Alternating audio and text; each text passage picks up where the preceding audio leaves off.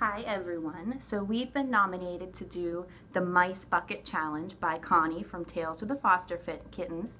And so we're going to go ahead and do that. The idea behind the Mice Bucket Challenge is to raise awareness for shelter animals, that they need homes and love and funds and all that good stuff. And so Phantom is going to do it with me because he's a former shelter kitty and he's one of the lucky ones. Thank you, Mommy! And so the idea is you get all the mice you can find in your house and you take the challenge. And so we found 36 mice.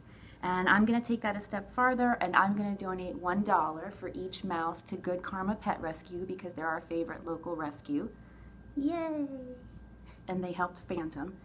And all right, you ready, Phantom? Before we do this, I want to say that we would like to call out Angie Bailey of Catladyland next, and also Tamar of IHaveCat, and we'd also like to call out Venus the two-faced cat.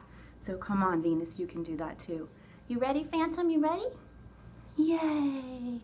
Okay, we're gonna do it. 1, 2, 3, go! All right, come on, guys, get in on the Mice Bucket Challenge.